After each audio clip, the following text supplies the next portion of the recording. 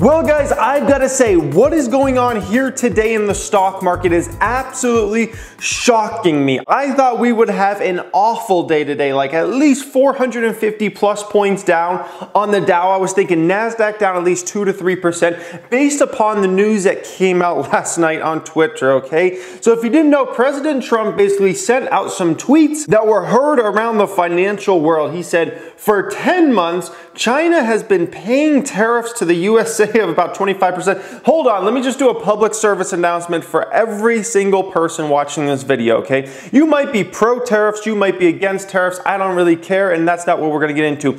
I'm gonna share with you the facts around how a tariff works, okay? Because literally what President Trump said there is 100% not true. This is fact-based stuff I'm gonna share with you, okay? How a tariff literally works. Let's say the USA is in a position where they're like, oh my gosh, all our soap is being made in China or something like that. I don't think that's actually true, but let's say that was a scenario, okay? Let's say, you know, the soap industry used to be a big industry in the United States, and now people are like, man, I can't even go take a shower at night without using some Chinese soap, okay? So let's say the USA, you know, politicians get in office and like, we need to put tariffs on China, we need to build back up our soap industry, okay? So let's say the USA does a 10% tariff on China soap, all right? So when the soap arrives to the States, okay, so it gets shipped from China, it arrives over in the States, right? The 10% tariff needs to be paid within 10 days to the US government, okay? So the US government will collect money on all this Chinese soap coming over, okay?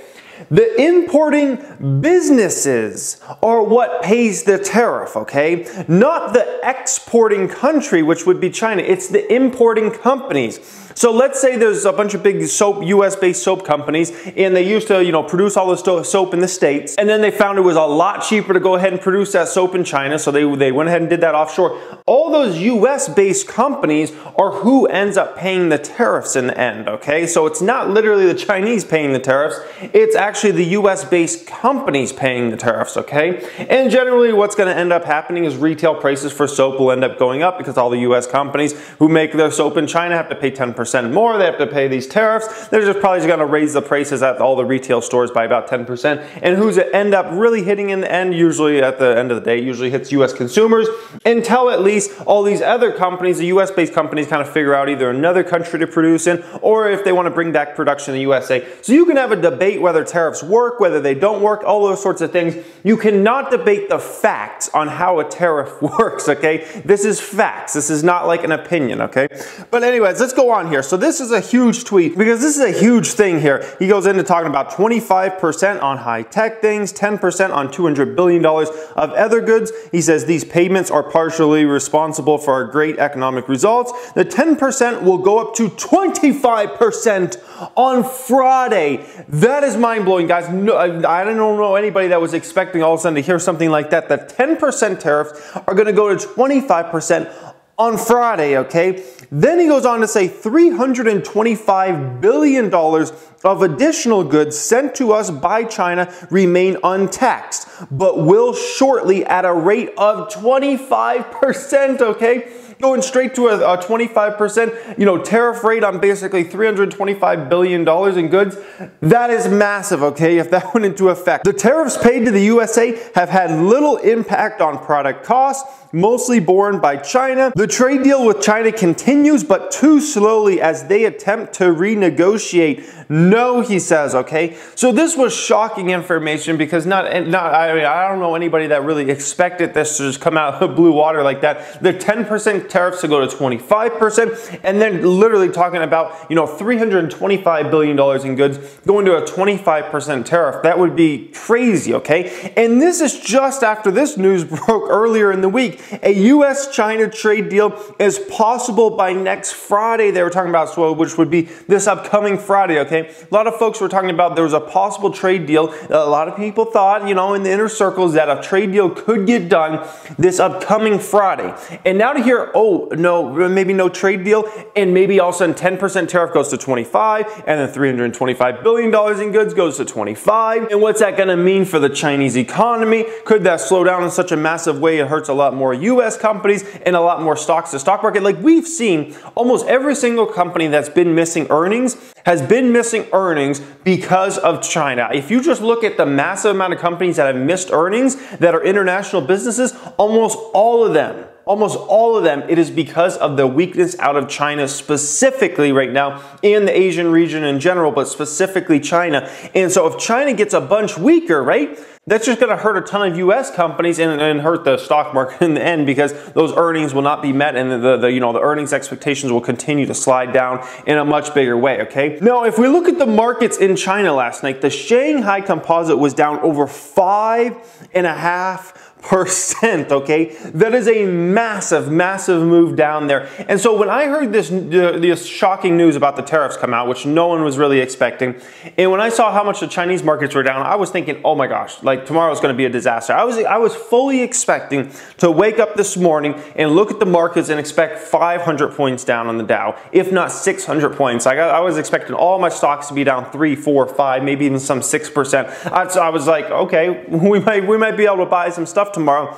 And then I wake up and the markets are down 187 points. It's just like a normal day out here. It's like nothing special at all, okay? S&P 500 is down about 0.8%. The NASDAQ is down less than 1%. Like, this is just normal trading stuff in the end. You know, markets go up 0.5% or 1%, you know, day in and day out pretty much, you know, just how things move. And so for this type of trading activity be going on today, I'm absolutely bewildered by this. Like, I cannot believe this. I thought today was going to be a dramatic day. Like, I was fully expecting to wake up talking about, you know, there was a stock market crash today in a big way. And for the markets, like, literally be down less than 200 points on the Dow. I am absolutely amazed. Now, the Chinese stocks are the ones getting hit the worst. Anything that does a lot of business in China is absolutely getting hurt, okay? So Alibaba's down over 4% today. That's actually a personal investment of mine. Wynn Resorts is down nearly 5% today. Obviously, they get a significant portion of their revenue from the Macau region, the gambling region over there. JD.com's down around 5% today.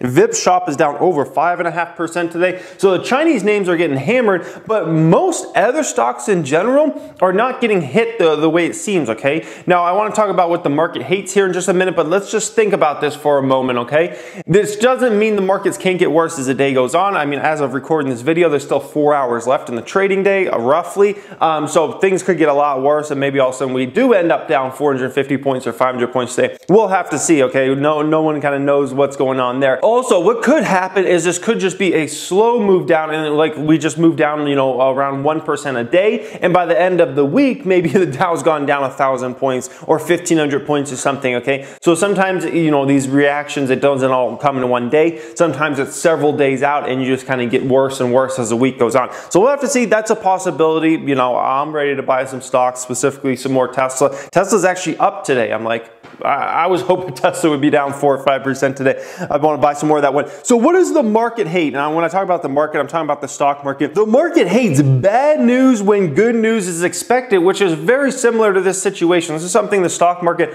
always hates. They're just fund managers or whatever you want to call it, okay? The algorithms, everything hates it when all of a sudden you're expecting some good news, like, oh, we might get a trade deal this upcoming Friday, and then all of a sudden it's like, oh, maybe no trade deal, and who knows when a trade deal will come, and oh, tariffs are going from 10% to 25%, and maybe another 25% tariff on $325 billion more in goods. Like, that type of information goes from a situation where it was like, oh, this is good, this, you know, everybody's expecting this, to all of a sudden, like, overnight, oh my gosh, this is a disaster, okay? And the stock market in general just hates uncertainty, and I would say now at this point in time, we have a lot more uncertainty in the market. We don't know if we're gonna get a trade deal at all anytime soon now at this point in time. I mean, it went from a situation where people are starting to become very certain that, hey, a trade deal is going to get done very soon, okay? And now we're in a situation where we're very uncertain, okay? Now, who knows who's at fault here? Maybe it's both sides at fault. Maybe it's the Chinese at fault. Maybe it's the USA at fault. Who knows who's at fault in this situation? You know, none of us really know because we're not inside those negotiation rooms and who's fighting for what and those types of things, okay? But needless to say, we have a lot more uncertainty now in the markets,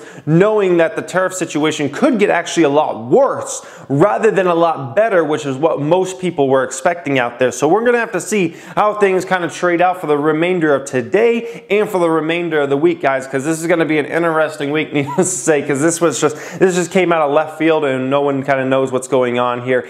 So anyways, I would love to hear from you guys in that comment section on your opinion on anything we discussed in today's video. I would love to hear from you guys as always, and hey, I hope stocks go a lot lower because there aren't a lot of great deals right now, and I would love to, buy some great deals, all right? Thank you for watching and have a great day.